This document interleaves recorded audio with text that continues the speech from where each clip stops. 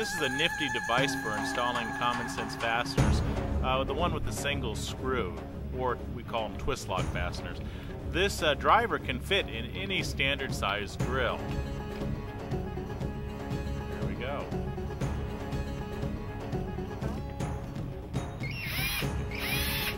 Alright, now, the neat thing about this is that it has a little rubber base that holds this common sense fastener in place. Notice it won't fall out even when we jiggle it. And it also prevents any damage to the common sense fastener when you're installing it. First pre-drill a hole, that's all there is to it.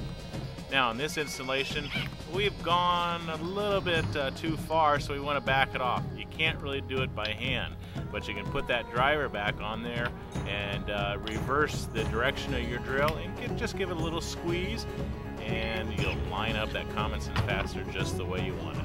Works great. I think you're going to like it. If you've got a lot of these things to put in, it's definitely worth the investment. Thanks again for watching.